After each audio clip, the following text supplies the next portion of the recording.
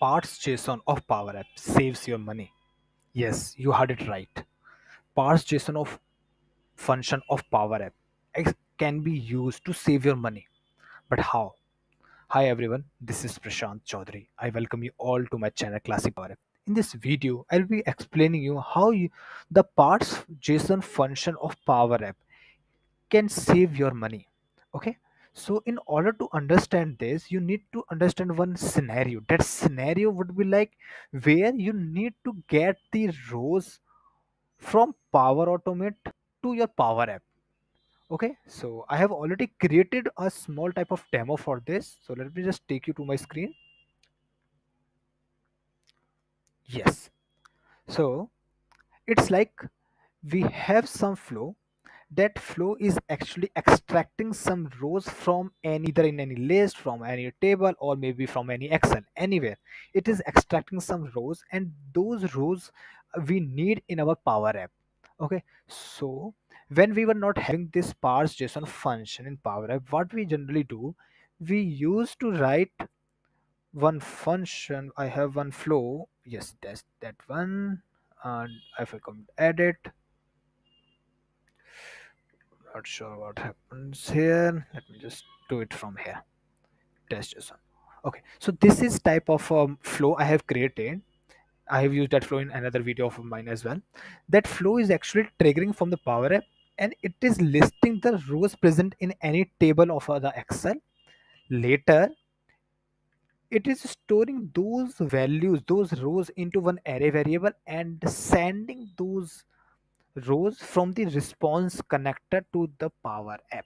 Okay, so we have used the response connector. Response connector is actually used to send the response at the place from where the flow has been triggered. So our app is triggered from the Power App. So this response will send response in the Power App itself. Okay, so let me just show you how it is working right now. In my app, I have created, where is my, I have already added that JSON Power Automate flow. Okay, so I'll use one button, get data, get data. Okay, and on the on select, what I do, use one collection,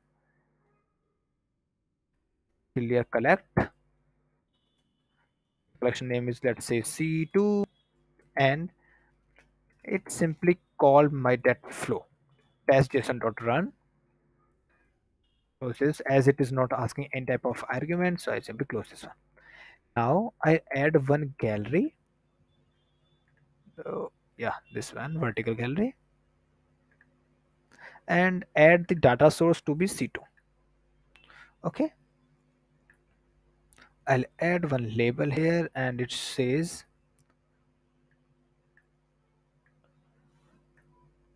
I write the name of the screen as response using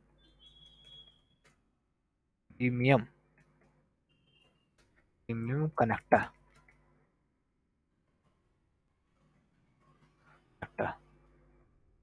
Okay, the size to 30.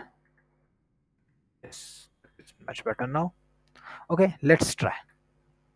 If I click on this get data, I get some data in my collection. Okay, that that data is actually coming from my Power Automate. I have triggered one Power Automate flow. That flow is actually getting that data from any Excel that is present at some location and using the response connector. Now, as this response connector is actually the premium connector, the more you will use, the more you need to pay for it. Okay, so let's understand. If you have thousands of users, then you can understand how much it would cost you. Okay, so the workaround of this is we simply first create the copy of this. Okay, we come back, and what we do, we simply, this is the premium connector. Okay, we can see from this symbol as well, we make the copy of this flow, and copy test json. Okay, copy test json. Yes, this is my flow name. I have not changed the flow name. And now in my Power App, I need to first check whether the parseJSON function is enabled in my Power App or not. So for that, we need to go to the settings in the upcoming features, search for JSON, and please ensure that this should be turned on. Okay, so it is already turned on. Come back, and what I do, I simply duplicate this screen. Okay, so it comes at the bottom. Yes, here. So here I'll write using non-premium. How the non-premium, I will tell you. So here is my flows. Yes, that's JSON. First, what I do, I need to just turn it on, because by default, whenever you create the copy, it would be turned off. Now I come to the edit. In the edit, what I do, I simply remove this response connector, because this is actually making this Power Automate to be premium type. Now, instead of response, I use the respond to Power App connector. Respond. Yes, I got it here. Yes, respond to Power App flow. This connector is not any type of, you can say, the premium connector. This is just the non-premium connector. Okay, so we can use that one. And in the response, I pass the text type and any name. Let's say response. The value here, I can see I am not getting that variable. Okay, because this is type of an array, and the response we need to pass the string. So what I do, I use the dynamic expression, and in the dynamic expression I pass the string. I do the typecasting string, close this, and in the dynamic content go and write the var, that variable. Okay, so I have made the array type to be the string type. Okay, close the, okay, and I save this flow. Now I come back to my Power Automate, Power App actually, and here on the Power Automate, I'll add that flow first. So it would be like, I need to first refresh maybe. Copy. No, no, no, not this one.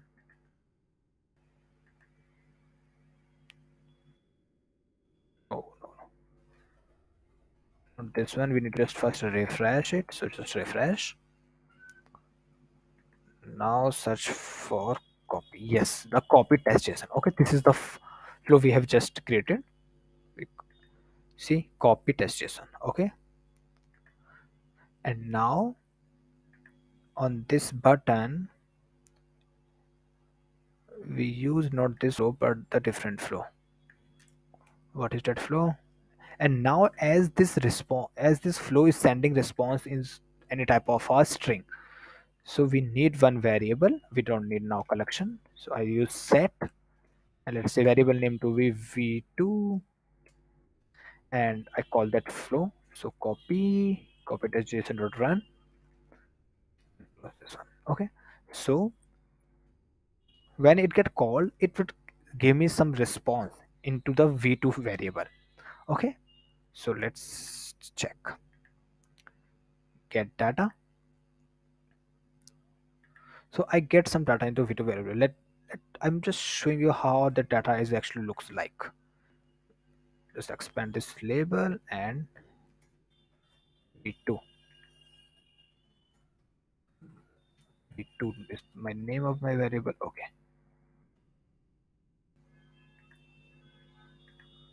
okay, so actually in v2 I haven't got the response because I had to pass the response. Yes, this one. Now do it again. So here you can see I got that data. See, I got that data. This is actually this keep the JSON format string. Okay, now we can use this JSON format string using the parseJSON function. So this table, I don't need this to be linked with the collection. On the items, what I use parseJSON. In the parseJSON, I need to pass the variable name. So variable name is my v2,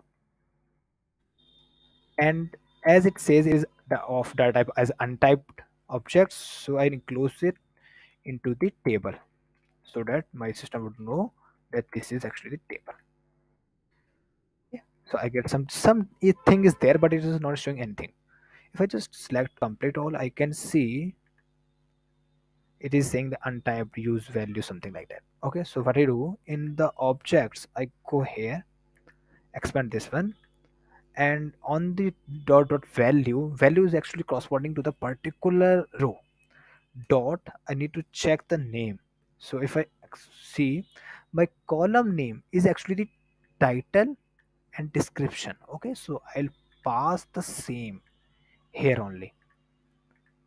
I pass the dot title. I need to pass it manually, and it is it is actually case sensitive. Okay, so you need to write manually the exact column name, and it is of type text. So we pass text. So here you can see I start getting some values. Now my second column name is, let's say, description. No, actually I'll use discount.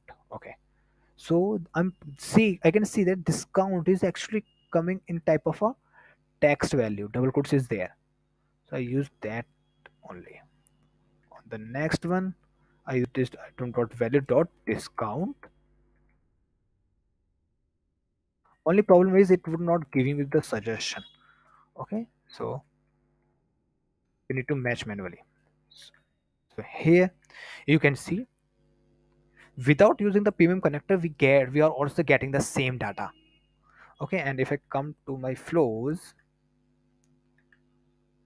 I can see this copy test JSON is actually non-premium, and if I show you the test JSON is actually premium type. Okay, so that is how you can actually save your money using the parse JSON function.